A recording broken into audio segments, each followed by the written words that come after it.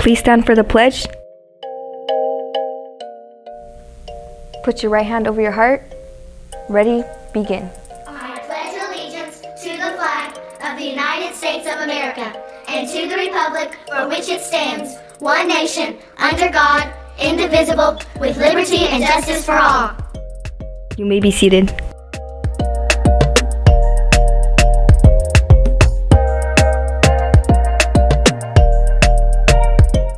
Good morning. Good morning. How are you doing, SMA? I'm doing great. This is Mr. Miranda speaking. I just wanted to come to you guys with some quick announcements. It is Thursday, August 29th, and wanted to share with you guys that today we have back to school night. So make sure to remind your parents and family members to come out for back to school night. We will begin with some activities at the middle school side, some presentations at 5:15 in the afternoon in the NPR, talking about outdoor science camp, and then at shortly after that we're going to have a meeting in the main quad where you guys and your families will be introduced to our admin staff.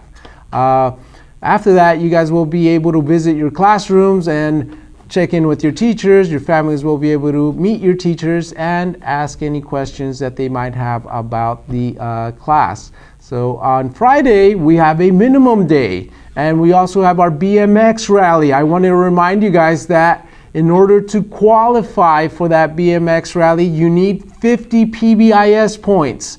And as I've mentioned before, you guys are doing great with the uniforms and following the cell phone policies. That has improved also. Keep on exemplifying rep, and making sure that your teachers can see that, your staff can see that, so that you can earn some more PBIS points and hopefully get to that 50-point threshold. Remember, 50 to qualify. Mondays, no school. We have no school until holidays, so please remember your parents about that. And just go back and touch on the Friday being a minimum day. Make sure that your families have a plan to pick you guys up after school. I hope you guys have a good Thursday afternoon and a good back to school night. See you guys later. In order to make sure you get your food in a timely manner, we ask that you follow the cafeteria rules. When snack or lunch begins, you will line up between the roped areas in a line.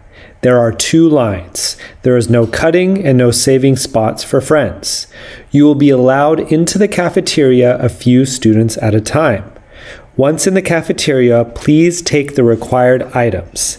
Please also make sure you thank the cafeteria staff before you leave. During lunchtime, students are expected to follow all of the lunch and snack expectations. Students should not run or play sports in the lunch or snack area.